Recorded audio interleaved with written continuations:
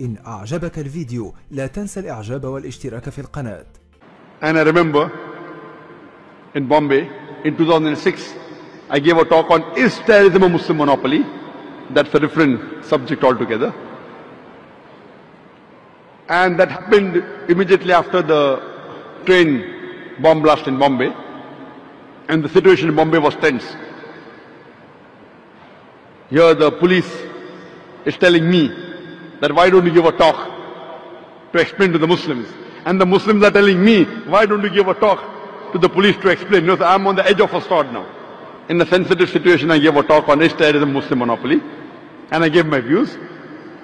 And during question and answer time there was a Hindu who came and told that if I was a Muslim, you know, thousands of Muslims were killed in Gujarat, thousands of Muslim women were raped, and later on there was a bomb blast that takes place in Bombay.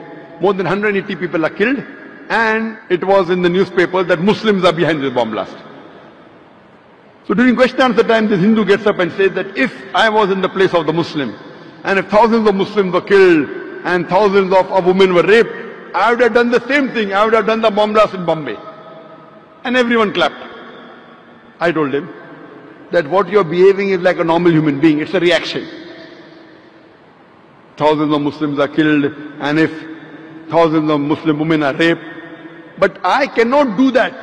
I being a Muslim, I cannot do that because my Quran, the last and final commandment in the Quran, does not permit me to kill any innocent human being. If some Hindus have done in Gujarat, it does not permit me to kill the other Hindus in Bombay. It is prohibited in Islam. Just because some Hindus did some mistake in Gujarat, I cannot harm the Hindus of Bombay. If you catch the Hindu in Gujarat who has done the mistake, give him to the law, give him punishment, I'm for it.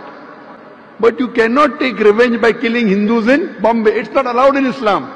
Imagine the innocent Hindu who's been harmed, his family forever would become enemies of Islam. Killing any innocent human being is prohibited in Islam. إن أعجبك الفيديو لا تنسى الإعجاب والاشتراك في القناة.